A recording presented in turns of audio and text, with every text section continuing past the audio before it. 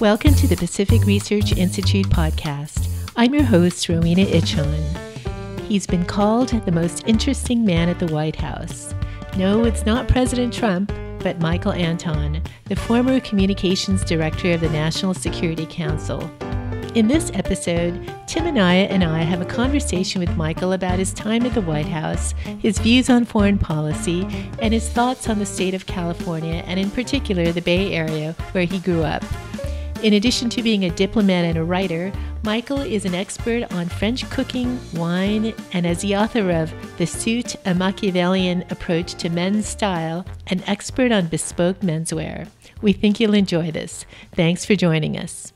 Welcome to PRI's podcast, Michael. Thank you. So earlier this spring, you stepped down from your position as Director of Communications for President Trump's National Security Council. So it must have been an incredibly challenging year, the ups and downs of our relations with North Korea, Russia, our allies, not to mention the frequent personnel changes in the administration's foreign policy team. What's your most memorable experience? And if you can also tell us your worst experience.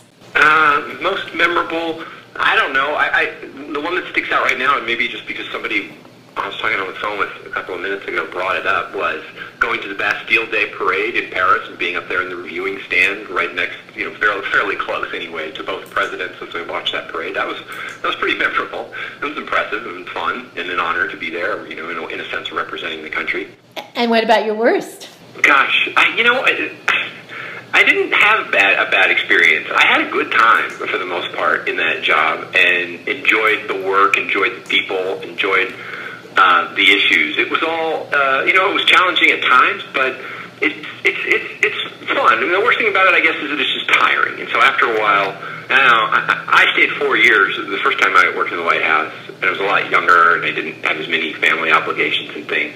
The people who can do that for just years at a time without ever getting exhausted, I'm typically impressed with. But it does wear you out. Yeah, I bet. So, Micah, we've got John Bolton at the NSC, Mike Pompeo at the State Department, General Mattis at the Pentagon, and Nikki Haley at the UN. So with that cast of characters, what would you say are the administration's top foreign policy and national security priorities and goals over the next year? Well, look, a lot of them are on display right now in the sense that the president's talking about them. Number one, this is not an order of importance, but I'm just bringing this one up because he's talking about it. Is he really wants to see NATO reform itself and live up to its purpose, or at least the purpose of its supposed reinvention. NATO was designed and built to deter the Soviet Union. So you could say that it fulfilled its function in 1989 or 1991 at the latest, depending on how you want to count. And maybe at that point it should have gone away, as a lot of people said, and it didn't. The argument was made that having built this alliance, the structure and interoperability capabilities across different militaries, which is hard to do. We shouldn't get rid of it blithely, but try to see if we could come up with some other uses for it. And it has stepped up and done useful things in a few instances. But it's also, the president's pointed out, it's kind of broken. It's become there's an underinvestment, a serious amount of underinvestment from a lot of companies in the alliance and their own defense capabilities. There's a sort of free rider problem inherent in NATO that he's trying to fix. So that's definitely a priority. The denuclearization of North Korea, if the North Koreans are serious about following through, which remains to be seen, is certainly a priority. Countering Iran's bad influence in the region and all the ways that it fights a proxy war against the United States and against our allies, that's certainly a priority. Those are probably maybe the foremost right now. That doesn't exhaust the list, but there's for this president, more so than most, he doesn't have a shortage of challenges, and therefore there's no shortage of priorities. So Rush Limbaugh has called President Trump's foreign policy achievements, quote, jaw-dropping. President Trump has helped improve relations between North and South Korea, responded with a missile attack on Assad's use of chemical weapons, expelled Russian diplomats, walked away from the nuclear deal with Iran, and recognized Jerusalem as a capital of Israel. So the list keeps going on. How would you characterize Trump's approach to foreign policy, and is there now a Trump doctrine? I don't know that, with the doctrine, usually there's something that you can sum up in one sentence. So, the Truman Doctrine is containment, or even a word in that case. The Reagan Doctrine was support armed anti-communist insurgencies. I don't know if we have a Trump doctrine yet that it's that simple, but what he's certainly trying to do is reorient American foreign policy along a much more strict calculation of the national interest.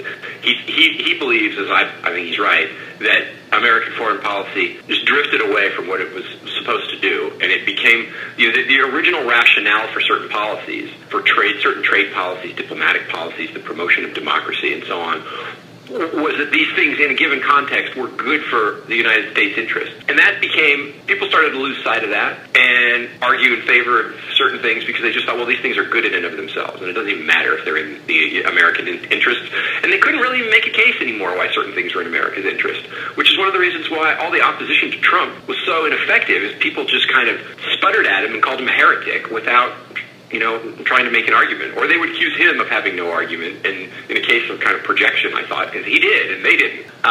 So if there is a Trump doctrine, it's America first. It's a slogan he used to use, and then started to say that he was getting, he was moving past it. But it's a reorientation of foreign policy to get it back closer to national interests rather than to ideological tenets that maybe, in a lot of cases, really no longer serve the national interest. Well, it seems like every day you turn on the television, there's some other foreign policy challenge. So this next question may be a little hard for you to narrow down, but what do you believe will be the biggest foreign policy challenge or the biggest risk to the U.S. that President Trump could face in the next few years? The easiest answer, because this is going to be a problem no matter what else happens, is China. So with North Korea, you don't know. They could stay on the path toward denuclearization, or they could start firing missiles again, and, it's much harder to predict.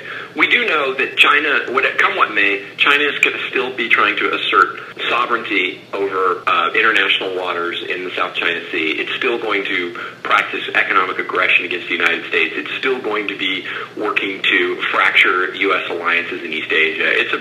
China's just a big problem for U.S. foreign policy across the board. It has been for decades. So that's the kind of safe, no-brainer answer that I can give to that question, because there's no possible way I'll be wrong, no matter what happens. So given Trump's foreign policy victories, not to mention the tax cuts and the rollback of hundreds of federal regulations, do you think that it's possible for President Trump to ever win back these never-Trumpers on our side? Well, it depends on who they are. I mean, some of them he already has won back, and others just dig in harder and harder. So, in the case of people like Max Boot or Elliot Cohen or David Frum, I mean, they've made it clear they're not listening. They don't want to be won back, and there's nothing Trump could say or do that would cause them to come back over. But I think in a lot of other cases, some people have been won over wholly, and others have just said, look, I didn't vote for the guy. I still don't like him, but I got to admit, he did the right thing on issue X or issue Y, and I'm trying to be honest, and so I'm going to praise success and the right decision where I see it, even in a candidate and a politician that I don't ultimately support. So here's a question that might be comparing apples to oranges, or it could be comparing different types of apples, but you were a speechwriter to Condoleezza Rice back when she ran the NSC. So please compare your time in the Bush administration with your experiences in the Trump administration.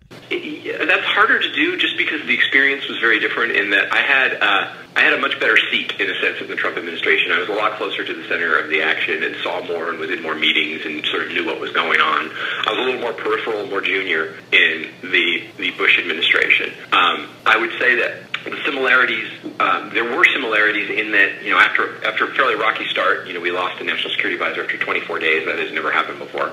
McMaster, after a few months, got the process under control and got it working the way it's supposed to be, and it started to look like the old Bush administration gold standard of how the process goes. Although a lot of people would say the real gold standard was the first Bush administration and Brent Scowcroft, the national security advisor that most subsequent national security advisors point to, saying that they want to emulate as closely as they can.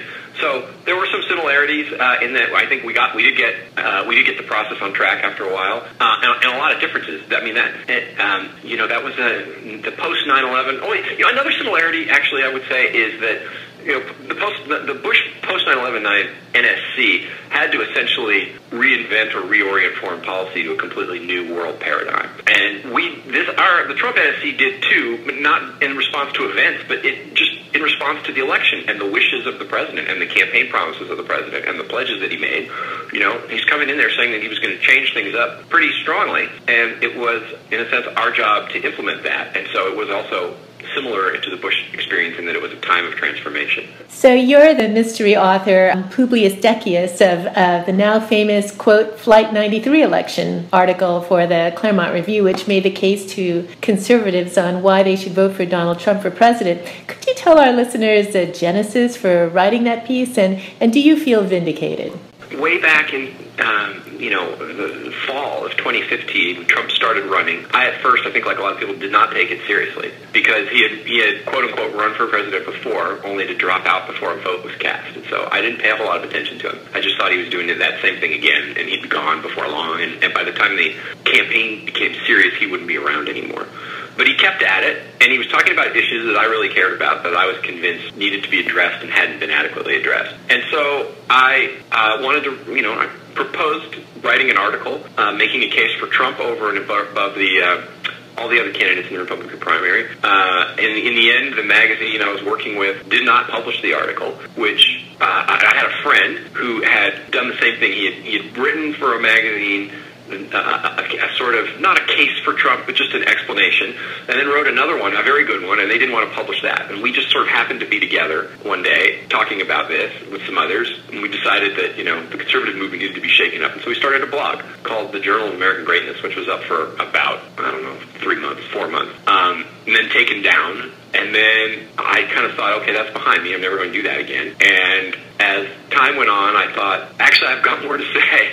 Really, what the Flight 93 election was, I didn't think it would get any attention, really. I didn't think anybody would care about it, because I thought the people who read JAG, or the Journal of American Greatness, would understand the argument. But they would also say, well, this just restates everything you were saying there, so, why do I care? I already read all this. This is boring. This is a rehash. And instead, it became this kind of mini phenomenon in the conservative world, which I absolutely did not expect. And honestly, had I known in advance it would have become that, I probably wouldn't have, I almost certainly would not have written it or published it, because I would have said, this is too risky. I chose a pseudonym for a reason, because I had a different life, a corporate life, and I thought that it would be too controversial and might conceivably get me in trouble. So if I had known, Rush Limbaugh will read it on the air and everybody will be talking about it for a month, and a couple of years later people will still be talking about it, if you told me that in advance, I would have just said, I'm not doing this. Well, I should tell you, multiple people have come up to me at the time that was out and asked me, do I know who this fella is? And I sort of did, but I didn't divulge it. But everyone was so curious about who it was and probably wanted to offer you a job. Well, Michael, I'm going to take things westward now. You're a native of California, from the Bay Area, and as you know, California has attempted to thwart everything that President Trump is doing. They've tried to stop his agenda on everything from immigration and building the, quote, wall, to attempting to raise corporate tax rates because people benefited too much from the Trump tax cuts. So where do you see this fight going? Do you think that California will continue to move further left, or will common sense at some point prevail in the Golden State? I think it's going to continue to move further left. My only hesitation is the old economist dictum, that the fallacy of assuming that present trends will continue forever. But it's the only thing I have witnessed California do in my lifetime is move left. All of the pressures that have moved it to the left that I have witnessed over my lifetime are either still in place or have intensified. So I really have no expectation other than that it's going to just keep going the way it's been going. I was just there. I was down in Claremont for a week where I went to graduate school. And the thing about California is that the nice parts of it are really nice and look better than ever. So while I think the state is basically in bad shape, the one great exception to that, which I can get to in a minute, which I assume is where you're sitting right now, is San Francisco, which looks as worse as I've ever seen it. And it's as rich as it's ever been, and yet it looks worse than it was in the grimy early 90s Art Agnos years, which was, I think, the city's previous low point. But the rest of California, Silicon Valley especially, the college towns, it looks great. And so it sort of fools people into thinking that the California model works. as long as you don't go out of those areas, and as long as you don't look at the balance sheet, it seems like a wonderful place. Problem is, it's impossible to afford those little pockets. So you either need to be a Silicon Valley oligarch to live there, or you need to have bought in years ago and be protected by Prop 13 from your property taxes are rising to the point where you get kicked out of your own home, or you live in one of the bad parts that don't really function very well, and that are either neglected by Sacramento or just treated as places to squeeze for revenue. So to me, the go-to author on that topic and trend is Victor Davis Hanson, who talks about these once prosperous farming communities across the Central Valley that essentially are almost are not ungoverned at this point and unpoliced and super under-resourced and heavily regulated. The ways in which they could conceivably make money are heavily regulated by Sacramento, by politicians from these urban areas who really have no idea what the challenges of California's more rural agricultural farming communities are. An interesting, I was going to say fact, well, I'm not sure the fact, but I have read and seen some analysis which seems convincing to me, which shows that the reddest places, politically red, meaning when you look at a political map, in America are not red states. They're the red counties in the bluest states. So you do have some pockets of extreme, I don't mean extreme as in, crazy or malevolent, but intensely felt, passionate conservatism in California, in the San Joaquin Valley, in the foothills, in the far north, that are even redder, than the average county in a red state like, I don't know, Georgia. And that's, also true in upstate New York. But that just feeds the polarization. And I think the reason why I say the state as a whole will continue to drift left is because the power centers and the money and the influence is all in the Bay Area and West Los Angeles and Orange County, which is no longer a Republican bastion anymore. And they simply vastly outnumber and outgun those red parts of the state, and will just be able to outvote them with an almost veto-proof majority going for the foreseeable future. So you alluded to San Francisco earlier. You wrote another much talked about piece in 2015 for the Claremont Review titled San Francisco Values, where you wrote about the evolution of the values and the culture in the Bay Area and the rise of Silicon Valley. So fast forward 3 years later to today, and there's been a lot of attention lately on the San Francisco homeless problem and the contrast between the poverty and the tremendous wealth in the city. What are your thoughts on this? Look, the reason why San Francisco and the Bay Area generally, Berkeley and a lot of these communities, is they don't enforce any vagrancy laws or basically any quality of life offenses, is because I think a big reason is they just feel tremendously guilty about their wealth, and they think doing so would be it's just somehow wrong and evil to maintain public standards. I think to some extent they think they're doing the homeless a favor, that it's somehow noble or compassionate to just sort of let them do whatever they want on the streets. And it's a real mistake, as we've seen, that the best thing that ever happened to poor communities in New York City was the election of Rudy Giuliani, who started enforcing standards again, cleaning these places up, getting the crime rates down. All of a sudden, every meaningful quality of life indicator, including in the poorest communities, starts going up because people feel safe. They go out, they invest, they start little businesses, they spend money. Life returns to these neighborhoods. San Francisco for a long time has had this attitude about, for instance, the Tenderloin, which is the worst neighborhood in the city and always has been, that it would just be a shame. It would almost be depriving the city of this wonderful, colorful character if they went in there and enforced any laws, which is why you have open drug use and public urination and all kinds of things much more disgusting than that going on in there. And the city just steadfastly refuses to even consider any kind of maintenance of public standards or enforcement of public standards. Now, there's been a reaction to that in the past. For instance, the Mayor Art Agnos, who I mentioned a little bit while ago, lost an election to a police chief, Frank Jordan, precisely over quality of life issues in 1993.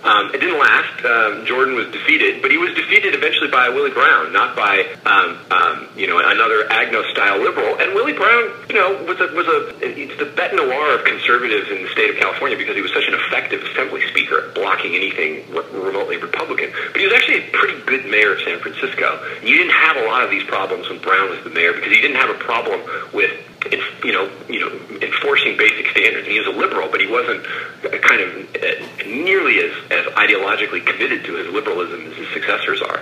So I think people are finally, from what I read, San Franciscans are really getting fed up and angry. Whether that will translate to any kind of political change, I don't know. The new mayor-elect does not seem to be the type of politician, given her statements, that is eager to begin enforcing public standards again. But we shall see. I mean, if there were real voter pressure brought, if people really just got absolutely sick of it and made that clear, the system would probably respond. Michael, Yahoo News has called you the most interesting man at the White House, so I'm sure you probably have a career as a beer salesman ahead of you. Reading from their story, they call you a Renaissance man who's developed a following as an expert on bespoke menswear. They say that you worked in the kitchen of a now-closed fancy French restaurant in Manhattan. They say that you make meals at home with Japanese chef's knives that you sharpen by hand. And they say that you have a cellar of 600 bottles of wine, so we're expecting our invitation to dinner sometime soon. But with all that, we know you're going to be perfect with the last question that we ask all of our podcast guests, and that's to provide a wine recommendation to our listeners. And the pressure's on. We're expecting you to wow our listeners and recommend something a little better than $2 Chuck. Price matters here. So I will just say that I believe the best winery in California is Ridge in the Santa Cruz Mountains. And the best wine made in California consistently year to year is Ridge Montebello, their signature Cabernet blend. It's not cheap, so anybody's going to run out there and buy a Montebello and look at the price tag and get mad at me for having suggested it. Just know that in advance. The other thing I would say about Montebello is you got to hang on to it for 20 or 25 years before it's really ready to drink. So it's not something you can just take down off the shelf and drink it now. I mean, you can, but it's not going to be its best. It really requires a lot of age. Another California wine that I like a lot is Chateau Montelena. It's a little bit cheaper, also requires a lot of age. And another one that I can recommend, especially on the Chardonnay side, is Mount Eden, also from the Santa Cruz Mountains. Those are some go-tos for me from that state. And I like, I'll just mention one more because it's significantly cheaper and usually drinkable, at least the base value, the base variety, that is. They have higher priced wines too. But Clos Duval at the southern end of Napa Valley, very Bordeaux-style California cab, so it gets you away from the fruit bomb style, the jammy, more concentrated wines. With the state's been trending in that direction lately, more toward a classic old style. I'm consistently a fan of their wines. Thanks very much, Michael. Thanks to our guest, Michael Anton, and to my colleague, Tim Anaya. To read more of Michael Anton's work, go to Claremont Review of Books at claremont.org/CRB. If you like this episode, please tell your friends and subscribe to PRI's podcast at iTunes, Google Play, Stitcher, or TuneIn. And please do us a favor and give us 5 stars. You can also listen to our podcast on PRI's YouTube page, youtube.com/Pacific Research 1. That's the number 1. Thanks for listening. I'm Rowena Ichon. We hope you'll come back again for another episode of PRI's podcast.